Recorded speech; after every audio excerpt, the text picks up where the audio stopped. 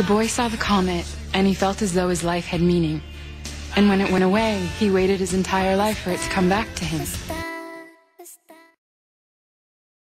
It was more than just a comet because of what it brought to his life.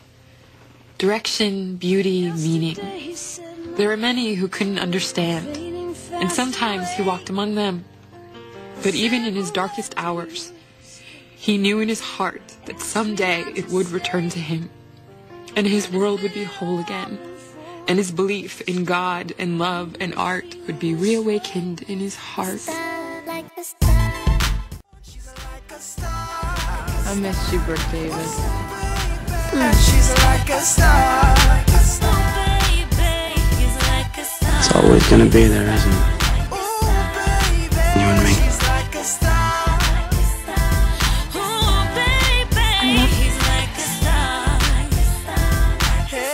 I probably always will.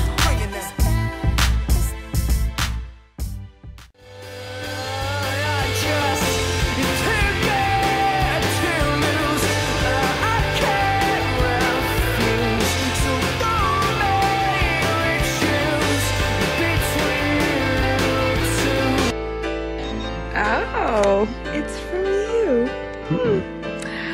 Well, Peyton, I love you. Let's go get married.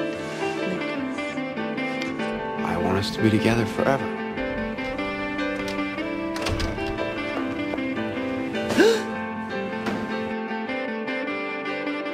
Never mind, you definitely did it right. I'm making your favorite breakfast. Oh, really? French toast? Pancakes.